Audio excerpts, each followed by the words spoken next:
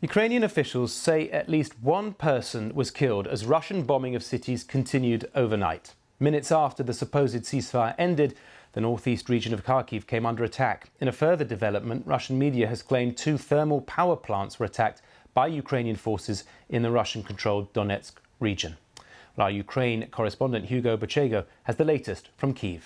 So this was a unilateral ceasefire that had been announced by Russia and had been dismissed by the Ukrainian authorities as a cynical ploy. So what we have this morning is that authorities said that minutes after this ceasefire ended last night, a number of cities came under attack. The region of Kharkiv in the northeast was hit by these Russian attacks, and the governor said a man was killed. He was 50 years old, and the governor said that Russia continued to terrorize the civilian population, even as people were celebrating Orthodox Christmas, which was celebrated here yesterday. And there have been reports of explosions in the southern cities of Zaporizhia, Melitopol, also in the city of Kramatorsk in the east of the country. We don't have details of what happened in these cities, but again, it shows you that Russia has continued to attack cities across the country after this alleged ceasefire.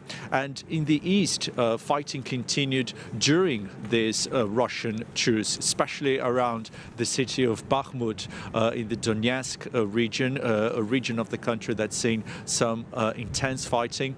And that's something that President Zelensky talked about last night. He said that the fact that Russian troops continue to target Ukrainian positions around Bakhmut was proof of how false Moscow's words are, in the words of the president. And he said that peace would only be restored when Russian forces were expelled from his country. So again, this ceasefire has now ended, but it was something that had been dismissed by the Ukrainian authorities as a ploy by the Russian government. Yeah, it's difficult to get details, isn't it, of these attacks, Hugo? And in fact, we're hearing reports from the Russians that 2 thermal power plants have been attacked in the Russian-controlled areas in the east. Do we know anything more?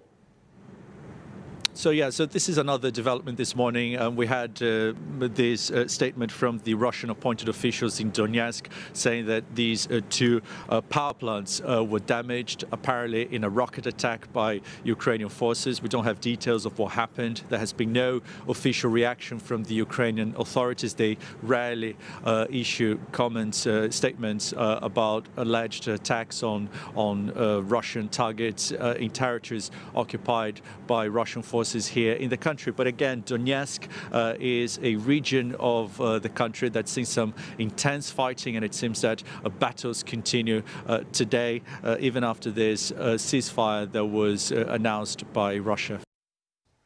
Hugo mentioned Bakhmut there. Well, Russian forces are on the edge of the eastern city. They've been trying to take it since the summer in an attempt to push further west, but it hasn't fallen. Our correspondent James Waterhouse, along with producer Siobhan Leahy and cameraman Paul Francis, sent us this report from Bakhmut on the front line.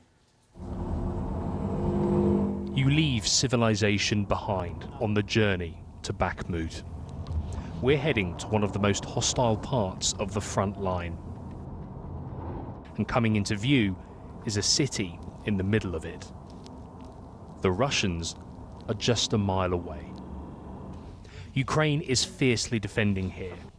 Invading forces have thrown everything at this city, leaving it almost deserted. Braving it above ground is Alexander, a Ukrainian soldier. Дальше за горбом не наша. Ситуація напружена. Вибухи є, приходи є зі сторони противника. The situation is tense. There are explosions and strikes coming from the enemy's side. They promised a ceasefire, but we don't see it. We don't feel or see it.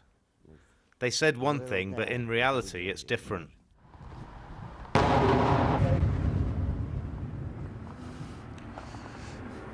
Few expected this ceasefire to hold in any way. It was announced by Russia in the first place, and Ukraine was never going to engage. But there is still heavy shelling coming down from the Russian side. Ukraine is holding on to this city, and it's not going to want to let go anytime soon. In Bakhmut, those who flinch are in a minority. Serhiy tries to patch up what he can. Такого и врагу не пожелаешь. You would not wish this on your worst enemy. We have tried to celebrate Christmas regardless. We put up a tree and decorations, but it was in the basement. Ну, We didn't forget about this holiday. не забываем о празднике. We can't hang around for too long, but this is about as far as you can get from a normal Christmas. Eastern Ukraine has gone through 9 years of Russian aggression. There have been several attempts at ceasefires. Few here expected this latest one to bring any respite. James Waterhouse,